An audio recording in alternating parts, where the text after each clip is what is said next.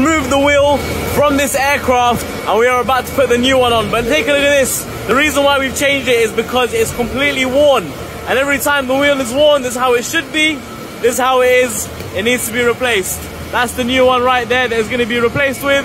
We're wheeling it across. I will be attaching that right now. Let's take a look at this. Doing a quick little inspection. Making sure there's no damage, no wear. See if there's anything else that needs changing. We can name this aircraft. That gives it away, doesn't it? Jack up the wheel. Make sure it's got its seatbelt on.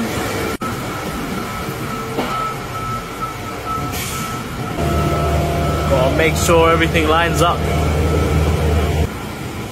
Look at that, so line it all up. Now, just like that, the new wheel is in place. Take that out. Nice.